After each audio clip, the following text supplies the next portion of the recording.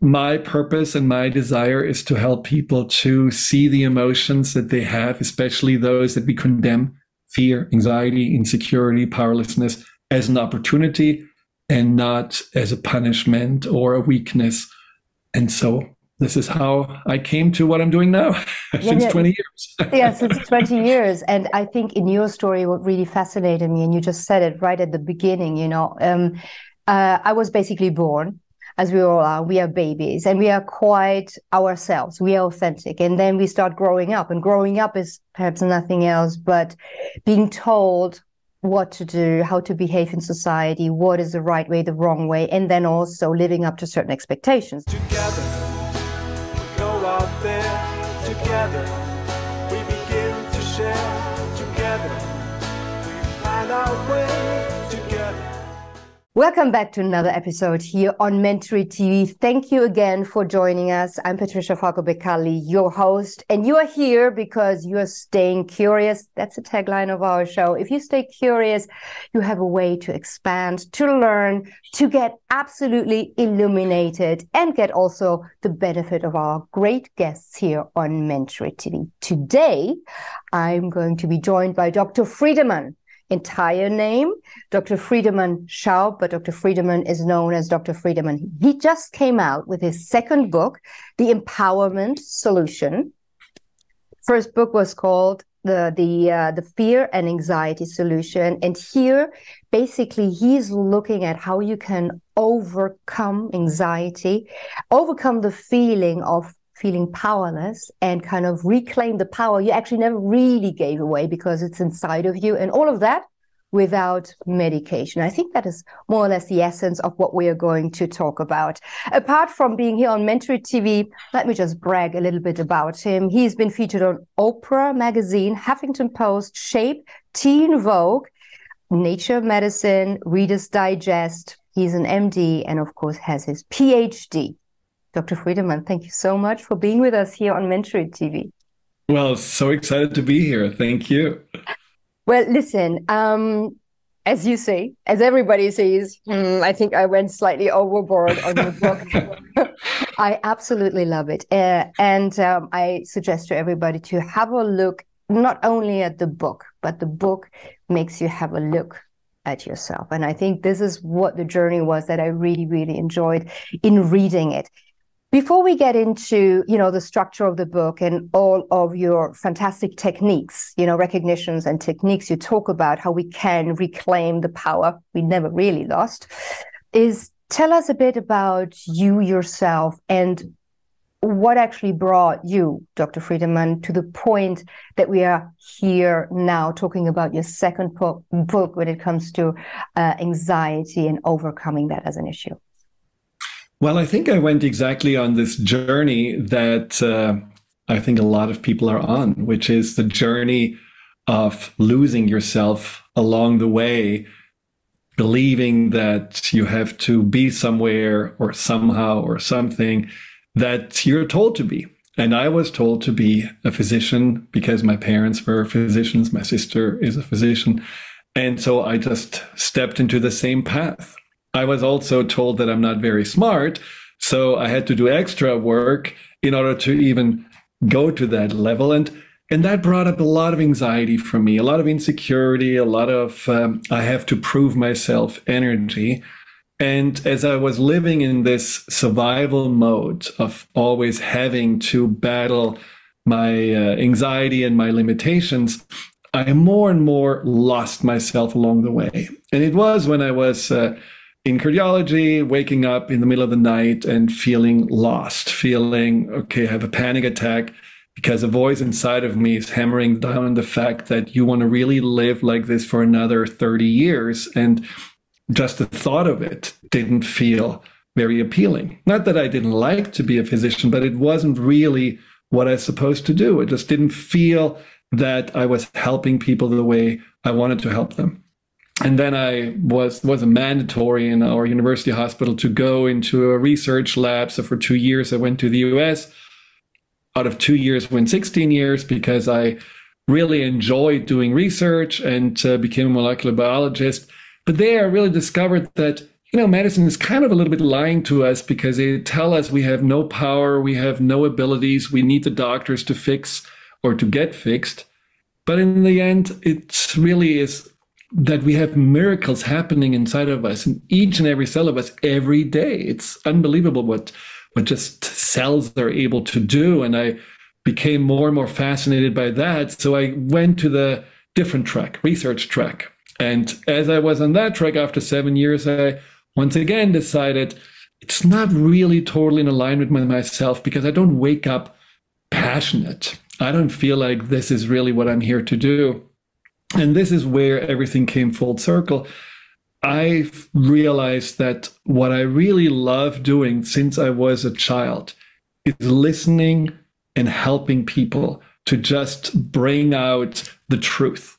And I did this as a child when I was with my mom, visiting patients because she always went to the little towns and the farmers, and I talked to the family. Even as a boy, people said to me, "What? I don't know why I'm telling you this. You're just a kid, and how is it possible that I'm telling you all my secrets?" So there was something that I just always felt intrigued by and able to do. And so I decided this is how I can help people best, helping them with the one thing we all struggle with, which is our emotions. We are not told how to deal with anxiety when we grow up. Boys are told they shouldn't cry. Don't be so sensitive. We are not explained that the emotions are valuable tools. We are pretty much overriding our emotions left and right and only focused on that intellectual part of our brain.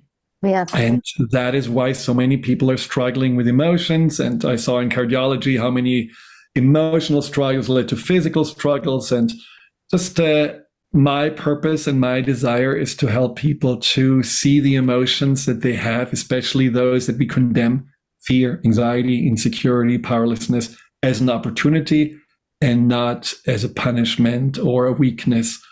And so this is how I came to what I'm doing now since 20 years. Yeah, since 20 years. And I think in your story, what really fascinated me, and you just said it right at the beginning, I was basically born, as we all are. We are babies and we are quite ourselves. We are authentic. And then we start growing up. And growing up is perhaps nothing else but being told what to do, how to behave in society, what is the right way, the wrong way, and then also living up to certain expectations. What I thought was interesting, the dissonance you mentioned straight away. So your parents expected you to be physicians, okay, medical doctors, which usually stands for I am smart, guys, okay, and I can study, I can remember, I can research, I can heal you. But at the same time, they said you're not very smart.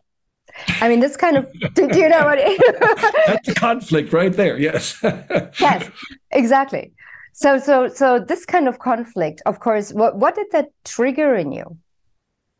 Well, I mean, this is where we compensate for the beliefs that are imprinted on us. And my belief of not being smart enough or good enough, I compensated for by becoming an overachiever and trying to always prove myself. But ultimately, what I was hiding, and what I'm writing in the book also about the invisibility pattern, what I was hiding was my vulnerability. What I was hiding was my anxiety. I didn't admit to people that I had anxiety. I didn't tell my parents that I had OCD. I didn't go to a psychologist or psychiatrist with my issues. I was hiding those weaknesses that I saw as weaknesses.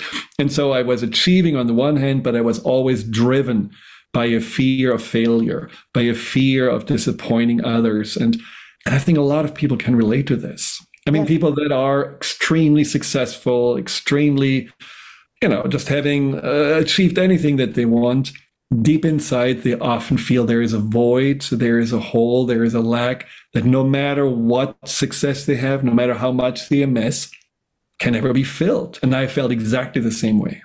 And this is this powerlessness somehow within us, it's somehow being instilled. And you talk in your book very much about not only anxiety, but also the inner child and the subconscious mind. And I think that is something that a lot of people are not aware of. And we'll talk about self-awareness as well.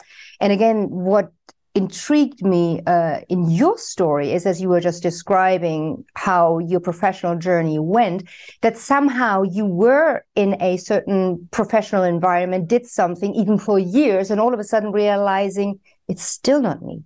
It's still not me. So this level of self-awareness actually always took you, despite your success, to take a step back and evaluate yourself, self-aware of, is this really me? Why am I doing this again? Who for? If I'm getting up and I'm actually not really passionate about what I'm doing.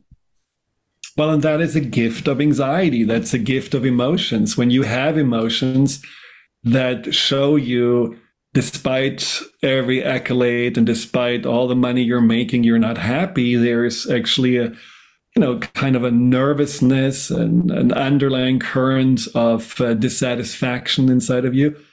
Obviously, something is not right. Intellectually, no one understood. Why did you leave medicine? Everything was laid out for you. You would be a professor and whatever. Others said, why did you leave research? You already had a grant. You were really well taken care of. Intellectually, it did not make any sense. But if I would have not made this decision, I would be either, a professor with 2 heart attacks and probably, 100 kilos or more, or I would be a researcher who just feels, beaten down because it just was not really anything fulfilling for me. I did a lot of animal research, which I really didn't like.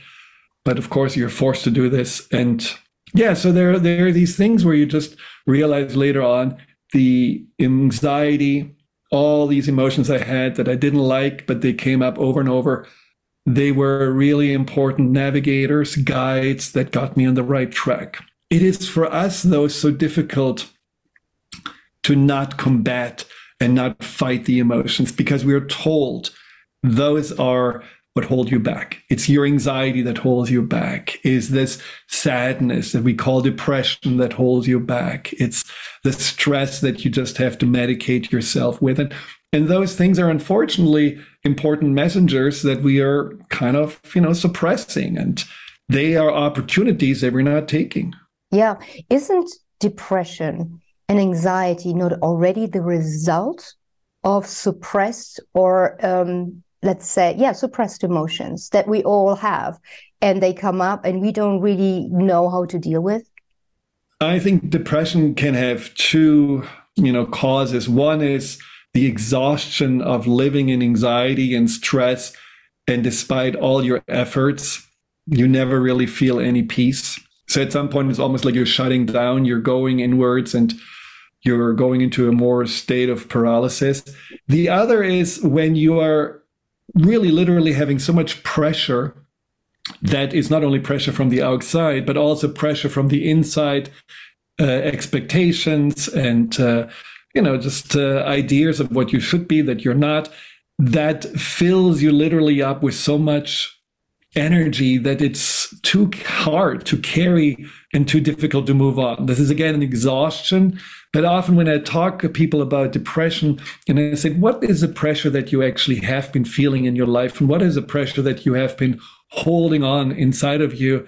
It is like a light bulb moment. They always saw depression more as, oh, well, this is a sadness or a biochemical imbalance. But then they realized, no, there is something that started it. There were thoughts, there were beliefs, there were actions or non-actions, and all of this led me into this feeling of being depressed, which is the ultimate feeling of powerlessness. Yeah.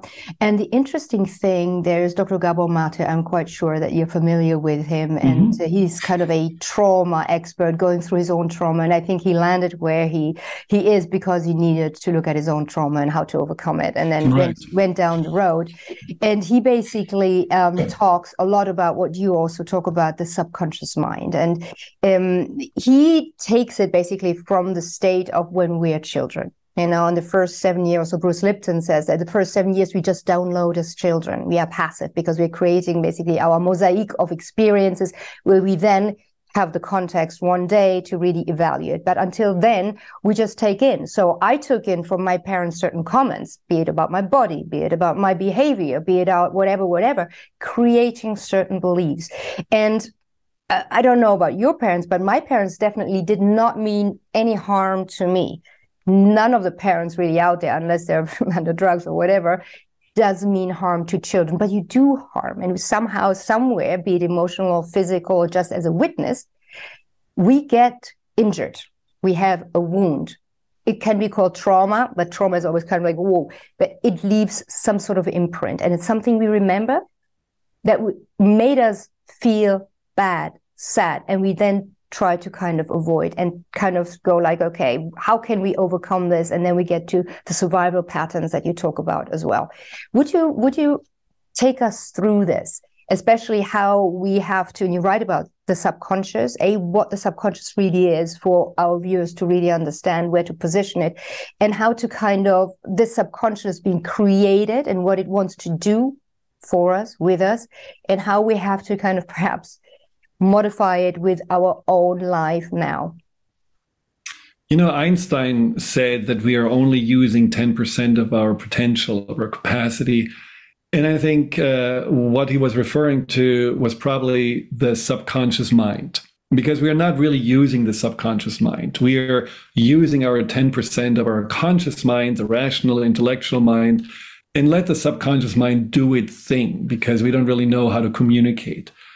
But when we really look at what the subconscious mind is doing, 70 to 80% of our daily activities are run by the subconscious, including our bodily functions, habits, things that we do automatically by not even thinking, brushing teeth, eating, walking. not even, exactly. Emotions are rooted in the subconscious. And you mentioned the first 7 years. The first 7 years, especially the subconscious says, well, sorry, you're not very developed yet, so I need to take over, and I'm going to be your nanny, and I'm going to make sense out of everything that happens. And so if you get neglected, if you get shamed, if you get punished, if you get abused, I, the subconscious, say, here's what we're going to do. A, we're going to understand your position in the world. B, we're going to understand what the world is all about. And then we're going to decide what we're going to do about it so that we're going to survive. So let's, for example, say you have been neglected.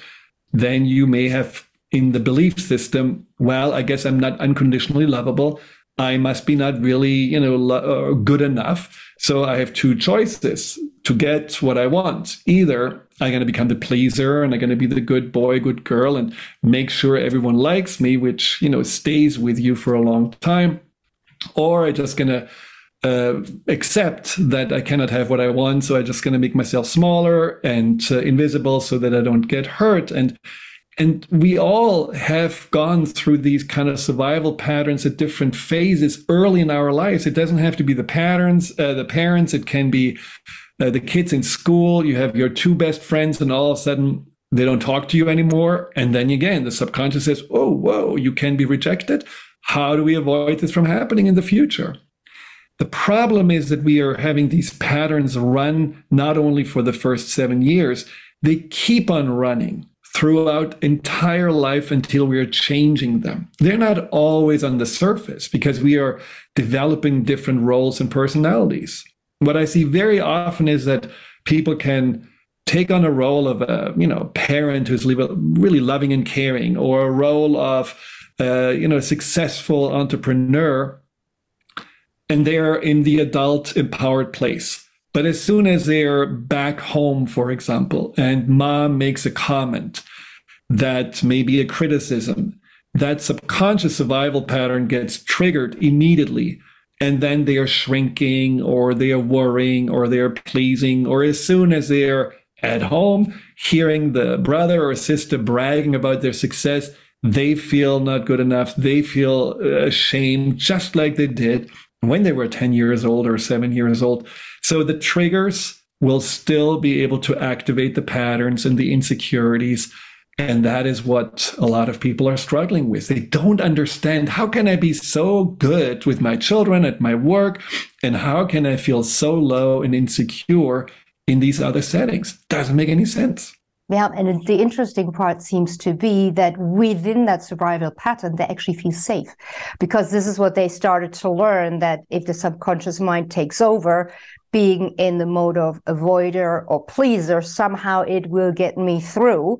So you kind of are thrown back into something that needs updating. Exactly, exactly. And that's a writing of the owner's manual, rewriting it from this is what worked as a child, this is what was necessary when I was little, but now let's rewrite it so that it brings me out of the survival mode into a more thriving state, into more joy and purpose, so that we are congruent.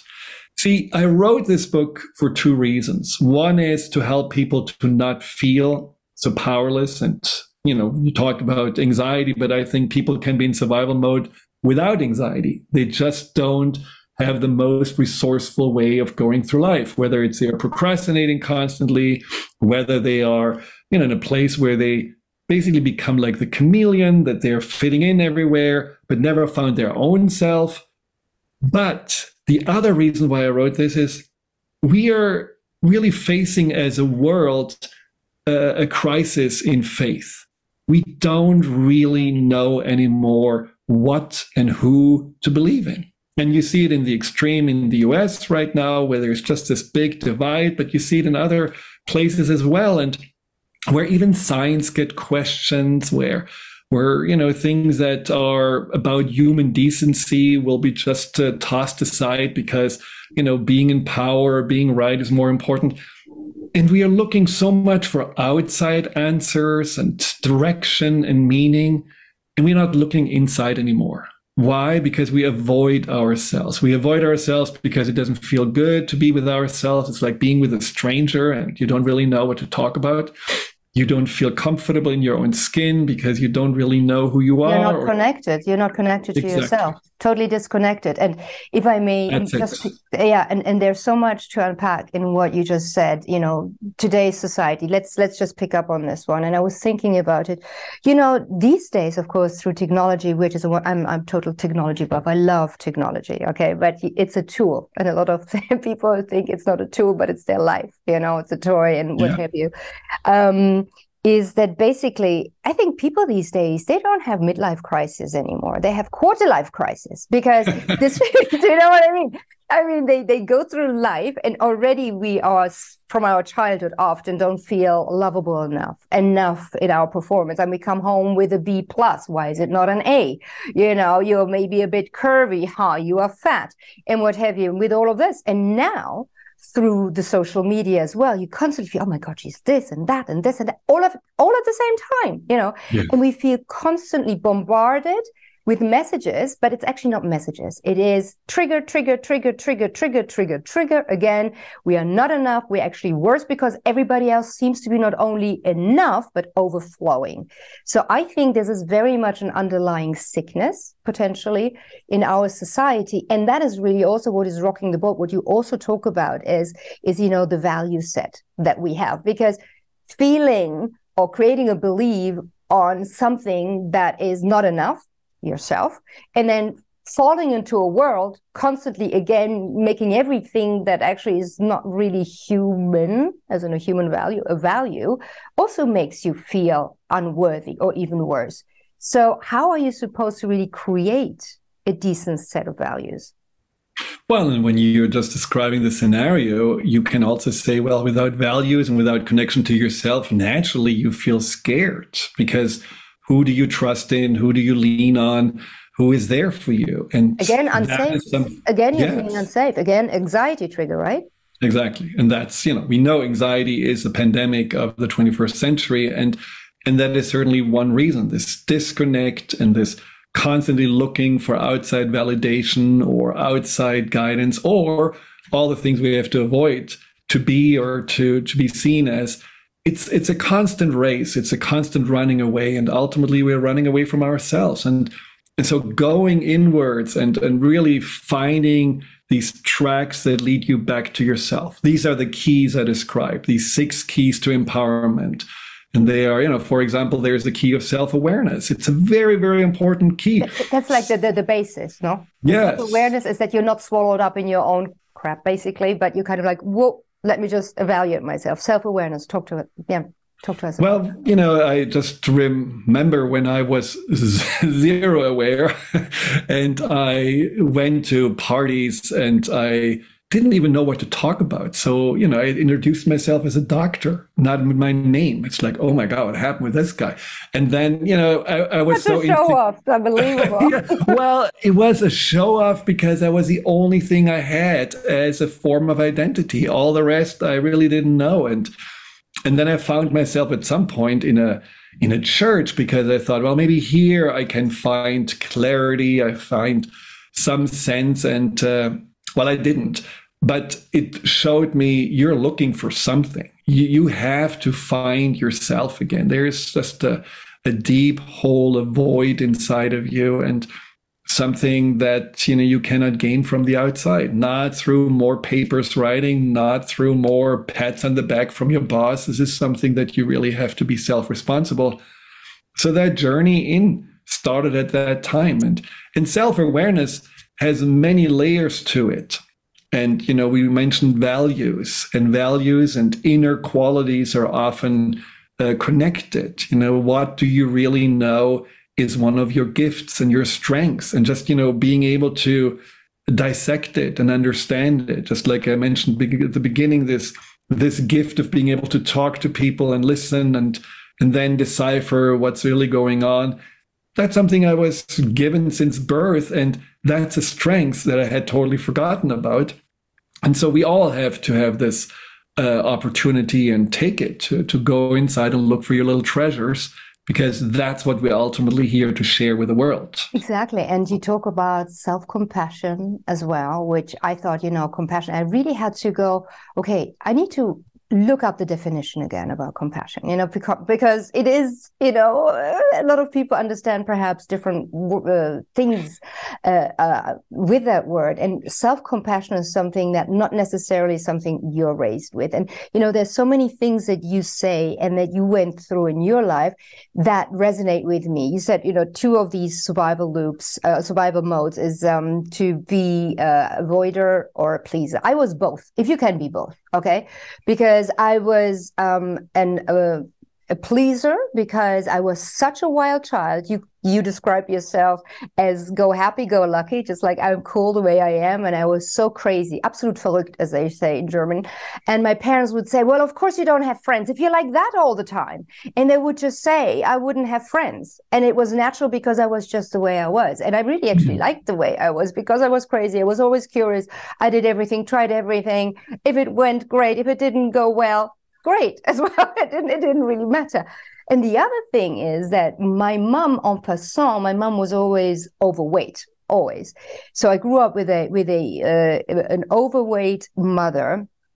And at some point I came home and when you're in puberty and you start developing your curves, and a guy commented on me saying, oh, you're getting a bit feminine. And I didn't know how to take this. Coming home, I say to my mom, guess what? I was told this today. I must have been maybe 12, 13. And she said, oh my God, of course, you're going to be fat like me one day. How not? You're my daughter. Okay. And this is when the avoider came. So from you are absolutely too crazy for anybody to like you because you're just so full of energy. People can't take this. And then, of course, you're going to be fat. There, the avoider came in. I'm not. I'm going to avoid everything that would cause me ever to get fat like you, because I don't find it aesthetically. I mean, everybody can do whatever, but it wasn't working for me. And I thought it was unhealthy as well. And I was into ballet. So I was both. So you were happy-go-lucky, but something happened that you kind of you were a little bit more strategic about how you had to be in order to fit in, to fill up, to be enough. I think we do have both, most of us. And most of us actually run all those patterns I'm describing. Some dominate more than others. But yes, it makes total sense. Often the avoider is first. In your case, it was a little bit later. But often when you do feel like you have no power, it's easier just to disappear or avoid danger than, really face it.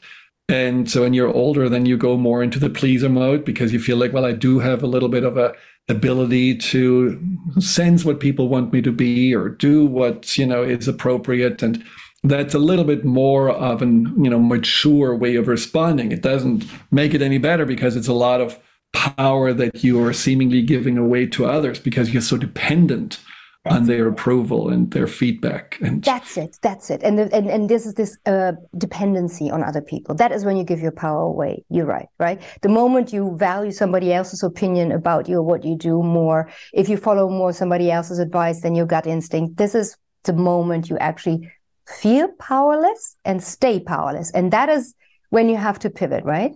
Right. And, the goal is for you, when you coming back to self-awareness, is to really understand what are the beliefs and the imprints that make me even on this avoider or pleaser track, that kept me there, and how do I want to see myself and the world differently. And that is all semi-conscious, subconscious. But one of the pieces in the book when it comes to self-awareness is really reconnecting with something that is not intellectual, that is not conscious. And that's a little tricky by reading the book. This is why I offer people that bought the book to go actually and download the meditation that is guided by me and with music. Oh, yeah, no, your podcast is fantastic. I saw all your videos, really, really good. It's, everybody go on Dr. Friedemann podcast. It's great clips, great length, and really very, very understandable and applicable.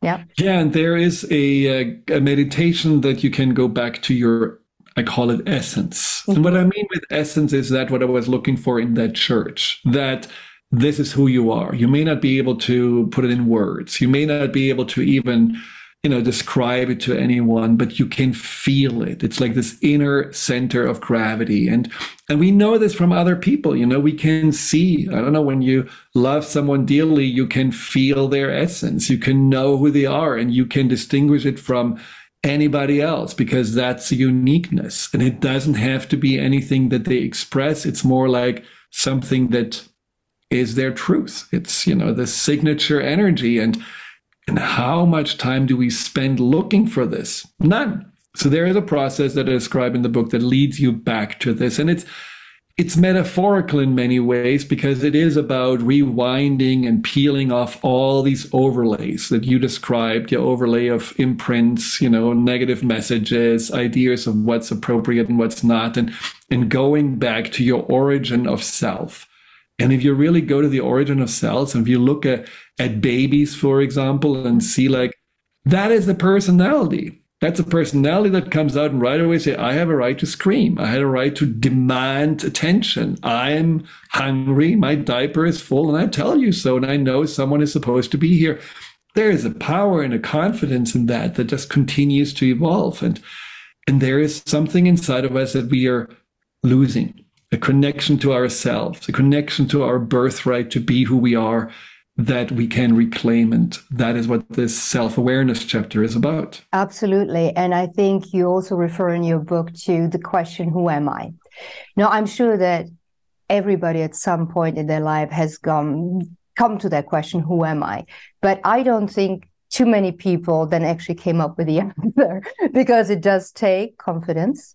You just mentioned confidence is a big part of the equation. And what I thought was very interesting in your book was how you describe this survival pattern. So there's the victim, there's the one that hides the invisibility, the procrastinator, you say, the chameleon, the helper, the lover. And then on the other side, you say, hey, a victim needs to pick up self-responsibility.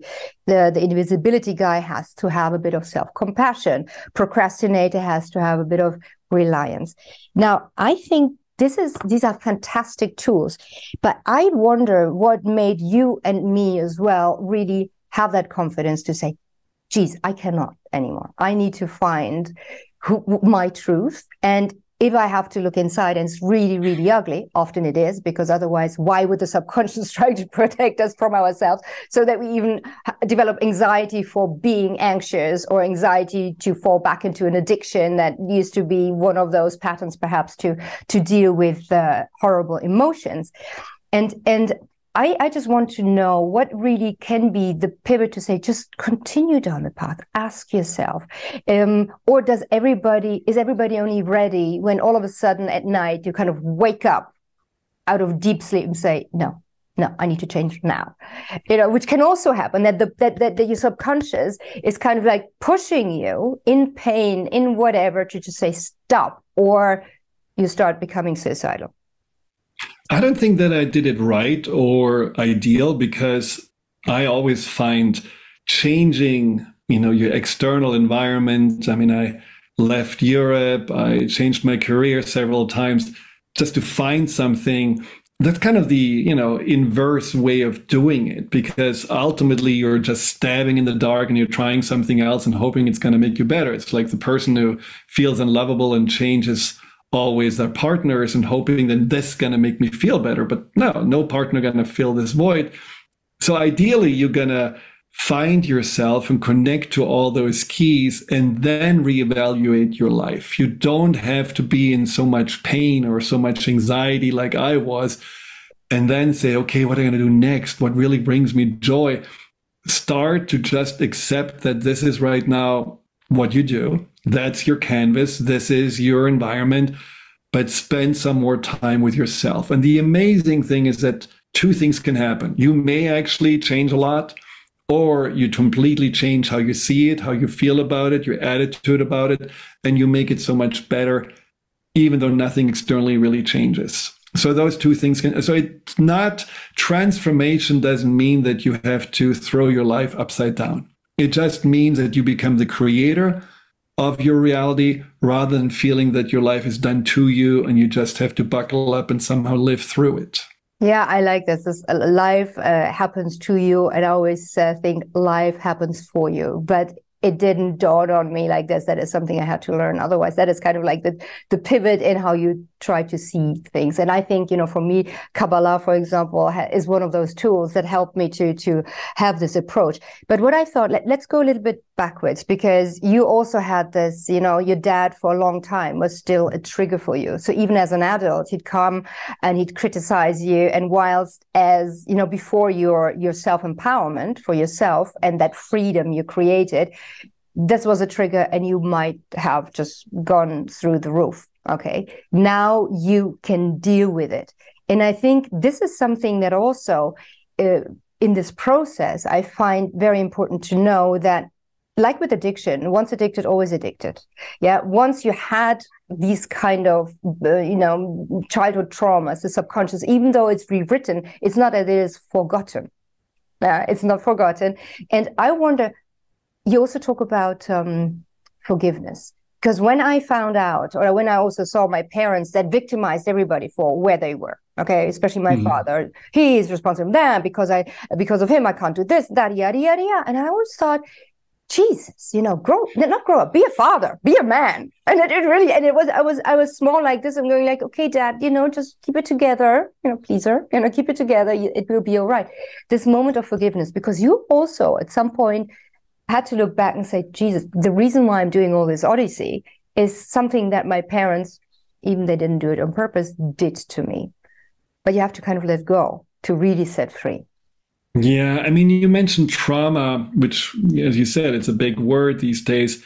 But I do think that trauma will not stay with you if you see trauma as fundamentally the confusion of the mind, especially the subconscious, still trying to figure out why.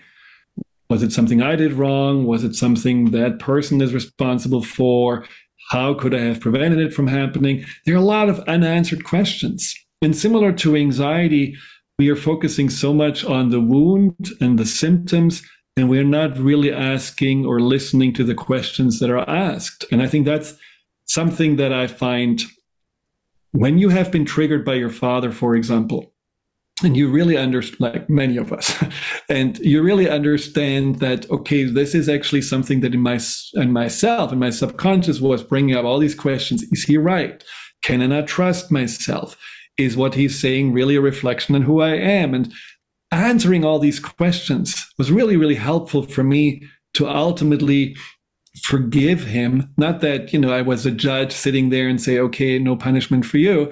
It was more like that I could disentangle myself from his opinion and realize all of what he was saying was coming from his own fears, because he had a whole, baggage that he was carrying around since many years since he grew up.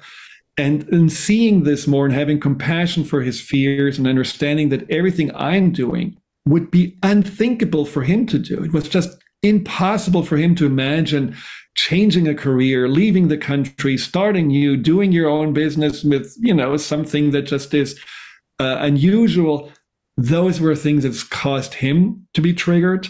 And these triggers were, something that he then saw as, oh my God, this is not safe. So then he projected this feeling of unsafety on me.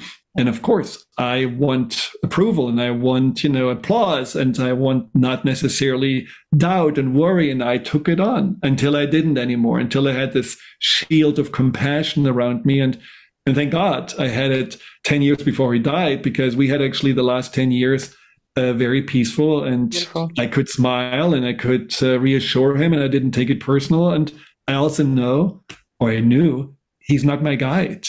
At some point we have to accept that we cannot see our parents any longer as these uber mensch that just, knows everything, and we still want to have something from them. At some point we just have to accept ways have been passed. Maybe we were, evolving beyond them. Maybe we just know better what's right for us than they do. We just have to accept that there is a shift in the relationship. And that's what the forgiveness process in the book certainly helped me with. And did you ever talk to him about this in the last 10 years? Well, I did talk about, how it was hard for me when I went even out of my second career, and he didn't talk with me for a while because he was so shocked. And I asked him if he was proud of me, and he was actually very proud of me. And, that was as far as it went. He didn't take responsibility. He didn't necessarily talk about, why he did this.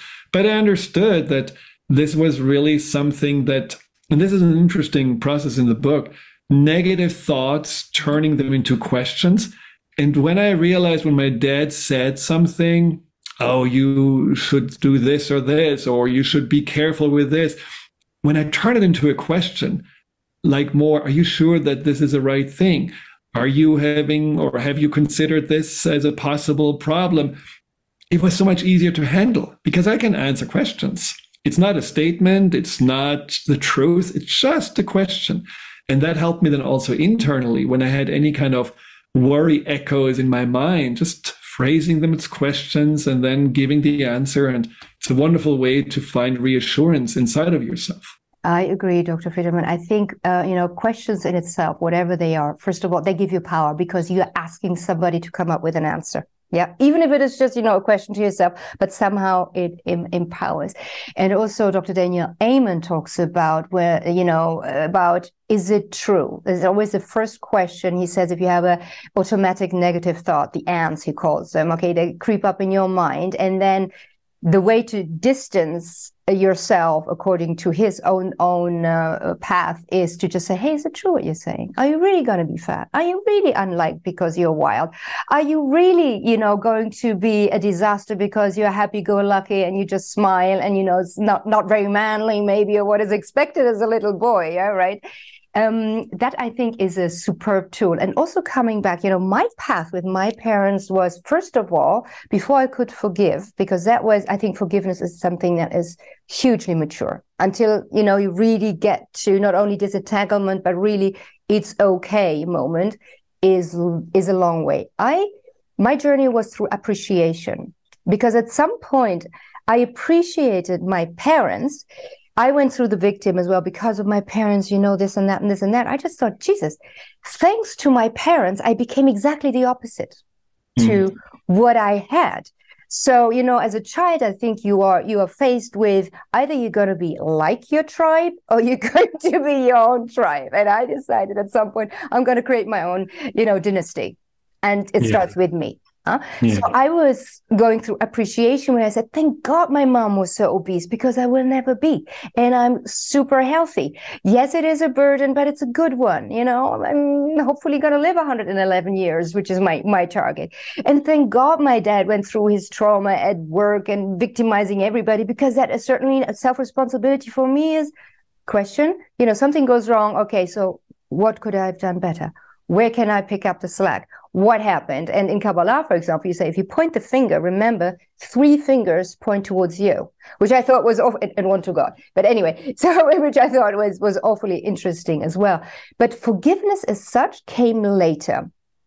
when I just thought I was okay, when I was really saying, okay, now I am actually so connected to myself, found that crazy girl again, she's out, okay, and found the lust for whatever I eat is okay, it's going to be okay, it's not regulated anymore, then I could forgive, but it was more about me being okay to forgive rather than just to say, I'm still not okay, but I forgive you. I don't know if that makes sense. Absolutely. Yeah. And what you say about appreciation is basically, what I write in the book about, that we are all teachers and students of each other. And so you just took the responsibility to say, I want to learn from the examples of my parents. And even though they were the opposite of what I want to be, they were examples that guided me, that I could learn from. And you gave your parents also opportunity to learn from you. Some parents do, some parents don't, but you did your job. So if it's a soul contract, as to speak, between people that come together, that we always can grow from each other, you did your best and they did their best. And forgiveness is really not about neutralizing all emotions. Forgiveness is simply just saying, okay, right now I'm taking responsibility for my journey, and I take responsibility for me to get everything that I learned from this. And I'm not tying myself through resentment or this long you owe me sheet, or feeling still I'm holding my breath for them to be different. I'm simply letting go, giving away all of this. Doesn't mean that I talk to them, doesn't mean I feel, that I need to be close to them. It just means that I'm not burdened by this relationship anymore. And that reset often then also transpires into better relationships or more peaceful relationships. And what I love about you say about forgiveness, you say at some point in the book, you say, if you don't forgive, ultimately you hurt yourself. And it is so true, because you're still carrying something that is in the past. And whilst you're carrying it in the present, it hence creates your future. And then it's just the same old, same old. And this is where we're coming back into the loop, right? So if you don't do something in this moment, the loop will continue. And the same thing is, if you don't forgive and you're holding that grudge and you're thinking, they're not thinking about you anymore, but you're still there. You're still reliving. I was talking to Dr. David Hanscom, who is actually a spine surgeon, but he stopped doing spine surgery and he actually looked at pain and what chronic pain is and where it comes from. It's suppressed emotions, for example. And he says the same thing. Never relive your pain. Never talk about your pain, because every time you do, these autobahns, as I call them, in your brain, you just make them more profound. You're just going over them again, and you're feeding them again, and they're getting more and more distinct. That relief, which you have in your brain, gets more profound. And I think it comes a little bit into what you're saying as well. Forgive, because it's ultimately good for you. It's healthy for you, because you can then turn and really look at you going forward with self-compassion, self-love, self-responsibility, self-awareness, which is the basis, as you say. One issue I wanted to ask you about. I'm a mother. Do you have children? I didn't see that in your bio. I don't have children. Okay. I have plenty of animals, no children. That's good. Okay. Well, growing up the way I grew up, I'm being accused of, not accused, I'm saying that now facetiously. Of course, I'm a loving mother, but I wouldn't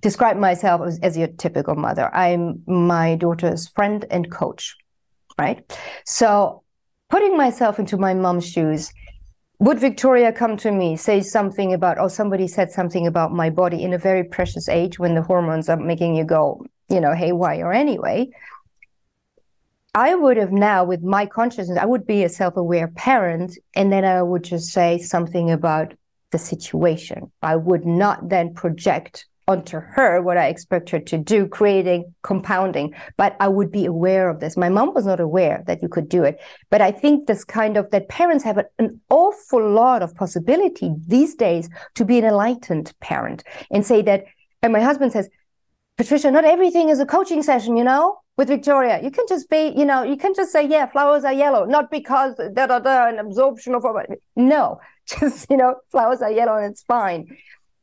I disagree with that a bit. Because I think, especially with children, they have their own character, but you're not changing them, but you're molding into what they are already in a better way or in a conscious way. And I think parents can do a lot to avoid trauma. if they're aware and projecting onto their child something positive? It's a tricky one. How old is your child? Oh, she's not 18. She just turned 18. So she's an adult child about to go to university. But still, I've had her for 18 years. Let's put it this way. Right. Yeah.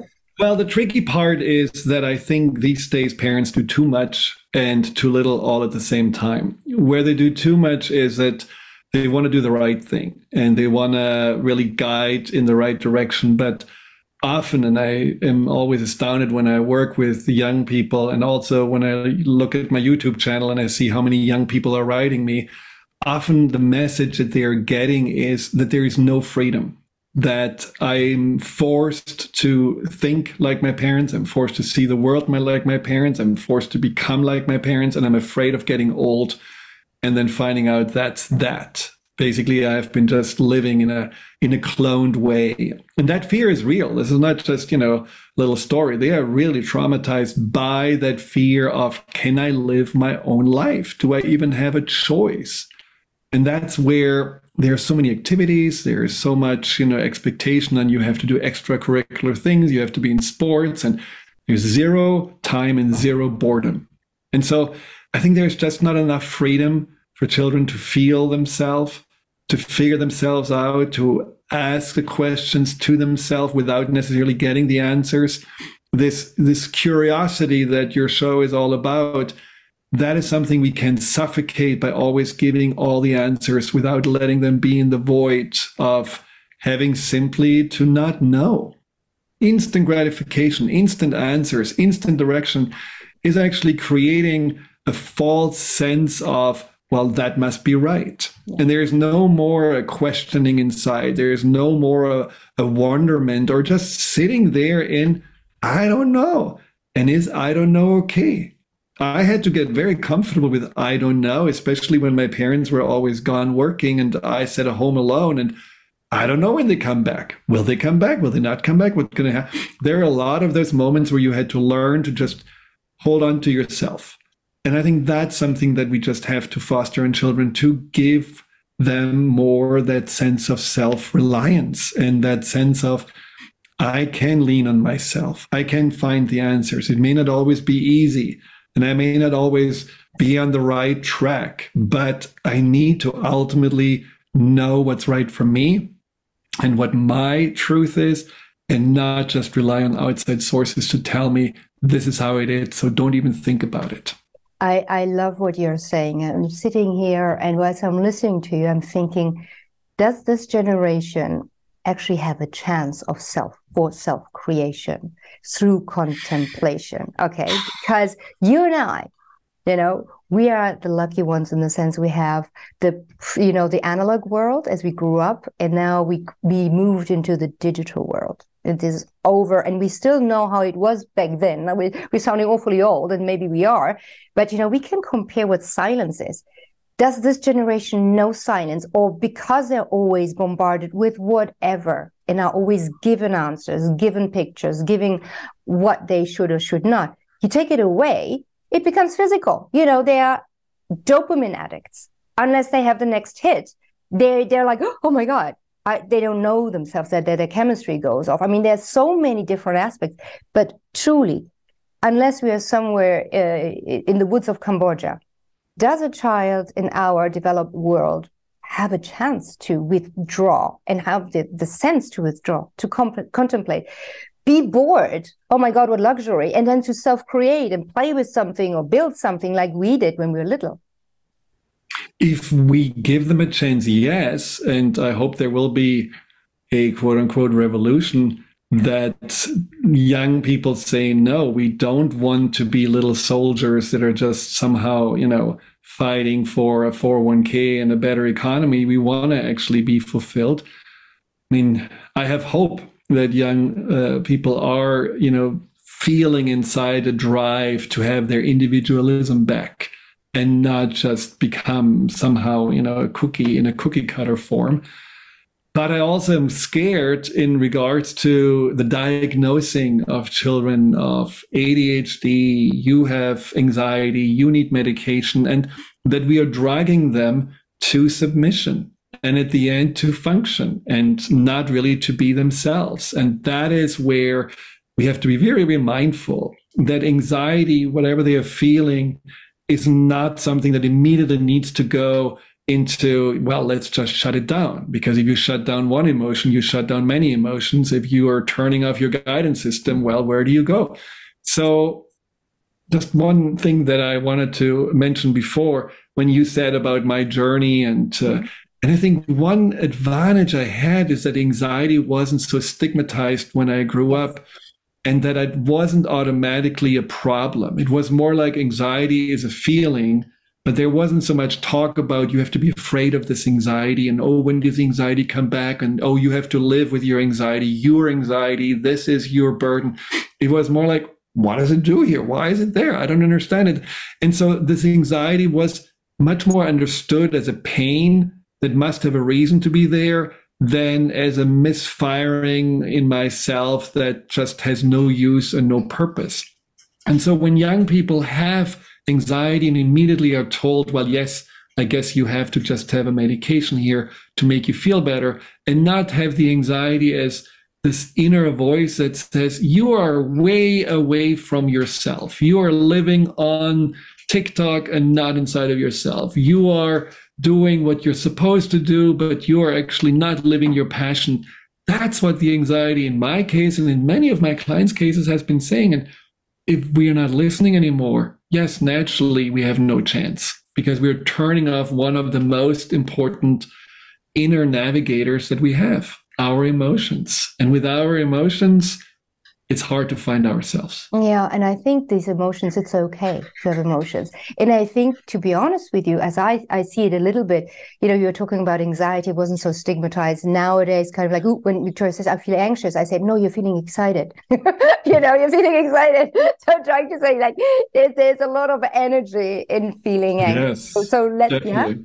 Yeah. Yes. And so I think that, again, you can somehow help give a tool as a parent, but I'm thinking also the way we live as parents these days, we are suppressing our emotions.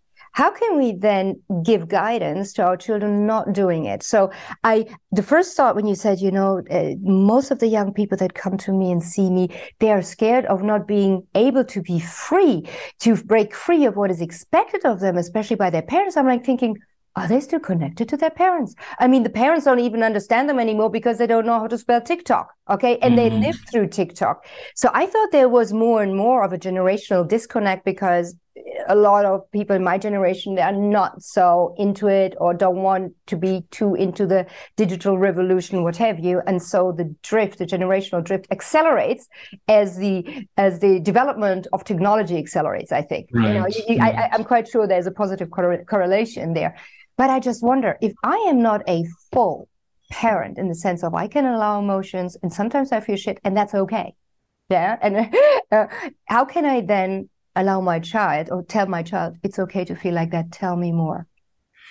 I mean, that's where parents have a responsibility also to come back to themselves. Just because you're an adult doesn't mean that you are well-rounded, or that you know yourself, or that you're living, you know, in your freedom to be your own individual. Most parents also are adults that have made 1,000 compromises and just, you know, biting themselves through time and hoping that when the kids are at the house, when we're retired, when this and this, maybe then I can be happy. So we are postponing happiness. We are postponing purpose and certainly our passion. So yes, it's definitely, parents need to also look inside of themselves and say, how can I be a better role model? How can I have more courage and be myself and show through this? Yes, it's okay to have emotions, make changes, do things that may not be acceptable right away by society, but they are right for you, so go for it, and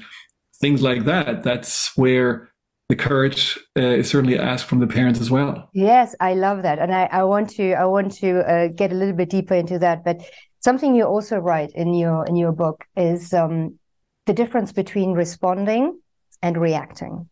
And, you know, I have a friend and she is on the phone to me and she has 2 children between 8 and 13. Lone mother, hugely under stress. She works children are going to school, what have you, normal life. Like 99.9% of the population is like constantly on demand.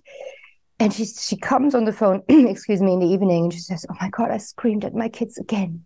I screamed at my kids again." And I know. And so the hour of the evening comes, she starts, quietening down. The whole cortisol crap is starting to settle down. She's kind of even and calm, a little bit more unstressed through whatever tool, not to be judged.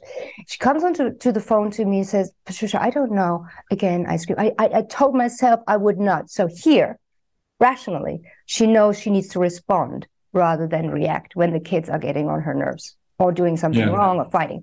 But in that moment, Dr. Friedemann, she just cannot. She goes back into the reptile brain instead of taking that back and turns on now, whatever. It's a tall task. But she suffers it. She knows it, yet she can't let loose of it in the moment. That's difficult. It's difficult, but it's also, something that you would say, if it happens over and over again, why are you not preparing your reptile brain, your subconscious to the next time that gets triggered?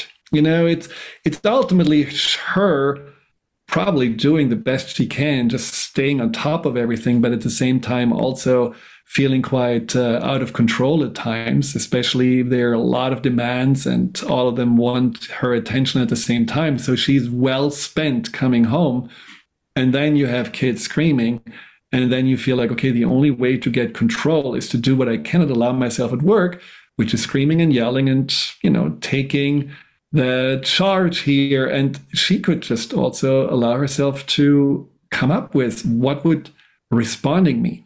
How would that be? What could I do? How can I have boundaries without yelling? How can I have a connection before kids want my attention? Why do they actually act up? Is there something inside of them that they are telling me that I'm not getting? Do they want simply me, my time, my energy in any form, and I'm just not there for them? And what if I would give it to them before they are so needy that they are acting up and bring me to the point of yelling? So these are things, when they repeat themselves 2-3 times, they're all our responsibility to find a way to respond. It's not anything where we have to blame a part of our brain or subconscious, well, it always somehow gets in my way. No, it just does what it does until we're teaching it to do something different. And this is what you were saying about the empowerment of yourself, the empowerment solution. Last couple of questions, and I'm springing them on you. None of this is ever prepared anyway on Mentoring TV. But have you been following the story of previous Prince Harry and Meghan and the release of his book? More or less, like everybody else, I guess. That's enough for me, because you're still an expert. You're not like everybody else. I wonder if he came into your practice, sat down in front of you, what would you say to him? Where you think he is right now, Harry, and what he could do to maybe get into a better place? Because it's, I think, quite obvious to the world that he's not in such a comfortable place.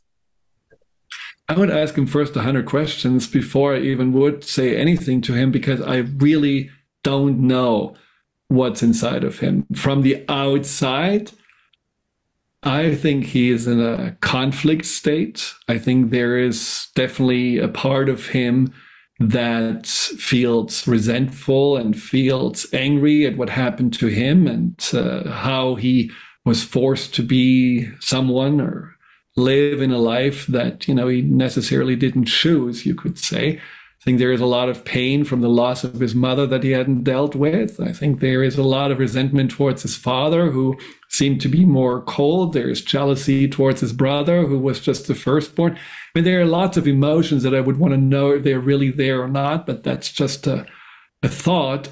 And I think there is a lot of conflict with his wife. I think there's just a constant, who is my loyalty towards my place where I'm born in, and the people that raised me but then not necessarily let me be myself, or towards my wife that she seems to accept me for who I am and she gives me more attention and guidance than anyone before, but she doesn't seem to be happy with what happened to her. And I think he's pulled apart in this way. And I would want to talk to Megan too, because I feel like she's also pulled apart in many ways, because she definitely did not, plan this. But I think it's her reaction to her own also childhood and her childhood trauma, and feeling also pulled apart in how she has been seen as a star, but then also seen as, a person of color, and all those things are her inner conflicts. I mean, I think the issue is that we just don't know how they really feel.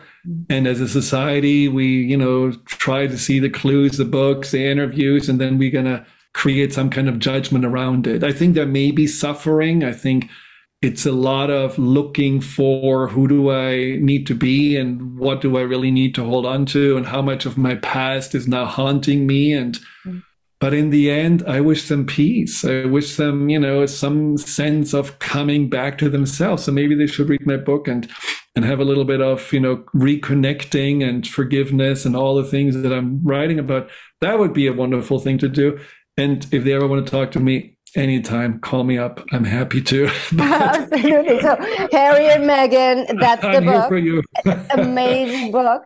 But when you were just talking, I thought it's interesting. Yeah, I also think it's two people individually pulled apart, but from outside again, you never know what's going on behind. But in the documentary, I just saw two people pulled apart, pulling together, and that, at least in the documentary, what we can judge from outside, was already awesome to me, because outside pressure, especially when it comes to family or money or kids, is what splits people, couples. And so far they've been kind of getting closer together, and maybe history repeats itself considering the past history. Last question. That's true. Yeah.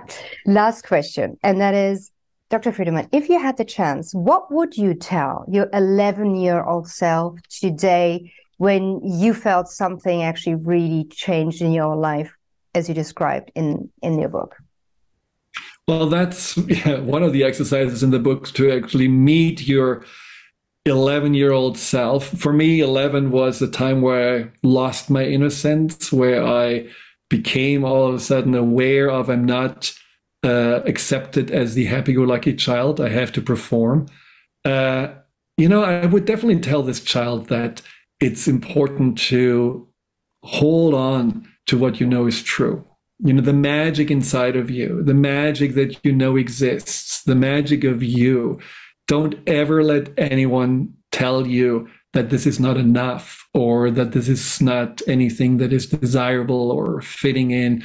Always look for how you can nourish this magic and make it easy in your life.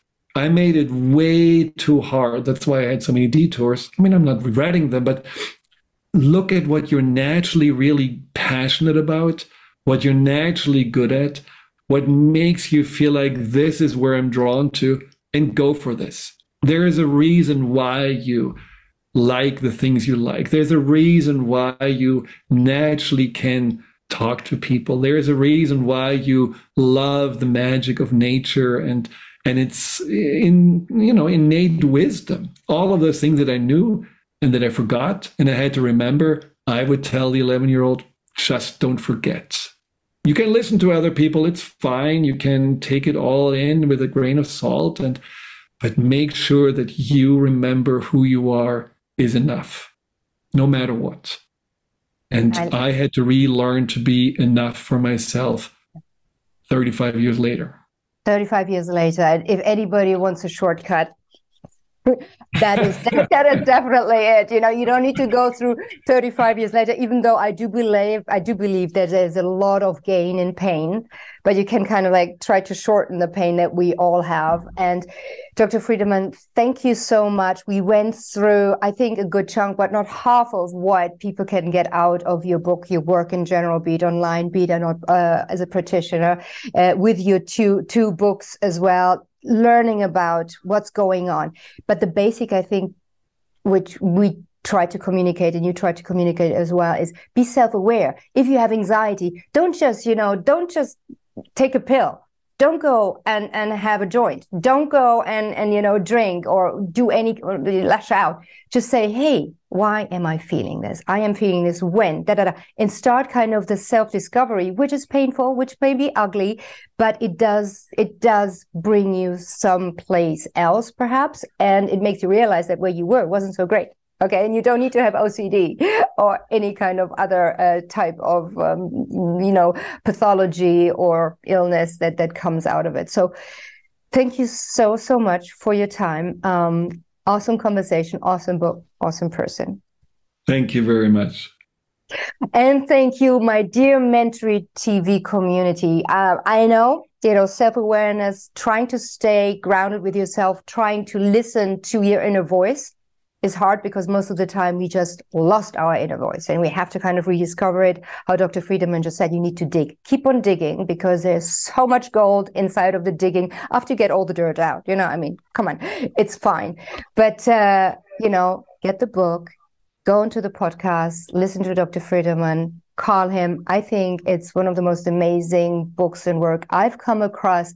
Huge value. And thank you again for staying curious. Thank you for your support. We've got more and more subscribers. The more subscribers, the better the guests. So stay with us here on the channel and stay curious. See you next time. Bye. Together, we go out there together.